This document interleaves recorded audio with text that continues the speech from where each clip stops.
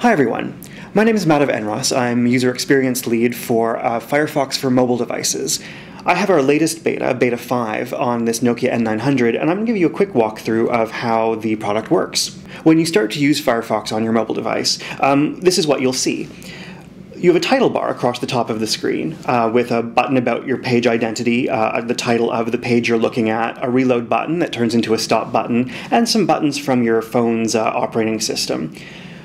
When you tap on the title bar to go somewhere, before you've even started to type, the browser is giving you some suggestions based on the information of where you go regularly or have been to frequently, or as you can see here, places that I've bookmarked. And just like in Firefox on the desktop, as I start to type, and so I'm giving Firefox more information, these suggestions will update. Now, something else you'll notice on the screen along the bottom is a set of search engines.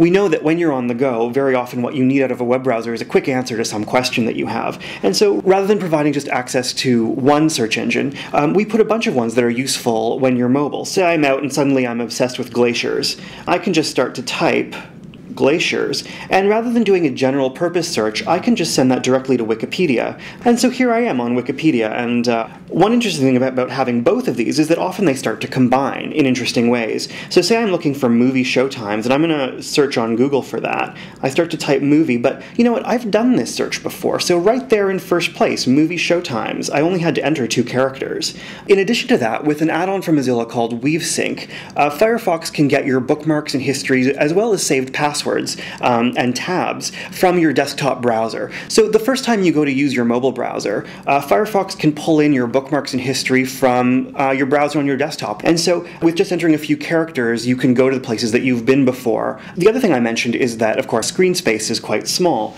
So one of the ways we deal with that is as you start to use a page, controls you don't need anymore, like the title bar, scroll off the top of the screen. When you do need to do things, though, you might wonder, now that the entire screen is dedicated to content, how do you get at your controls? And so I can just pull over and get to my currently open tabs. I can switch between them and open a new one, or I can go the other way and pull up controls for bookmarking, going back and forward, and getting to some more tools that are more about the browser than about page content.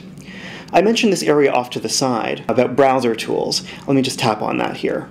So over here is where we put things like your add-ons, downloads, and preferences, all in a finger-friendly list. Add-ons especially are interesting because Firefox is the first browser on a mobile device that allows this kind of rich customization. So you see in this list I have a couple of add-ons installed. Search plugins, which I can add to that search bar you saw earlier, are listed here as well. I've installed a couple in addition to the default set. And you can also get add-ons from right here in the manager. So if I'm interested in add-ons to do with Twitter, for example, I can tap on this search bar and type Twitter, and Firefox will go off and search the addons.mozilla.org add-ons catalog, and so we can see we've got Twitter-related add-ons already, and I can just add them to Firefox right here. So that's a quick overview of how the browser works. I hope you'll download it and give it a try. Thanks for your time.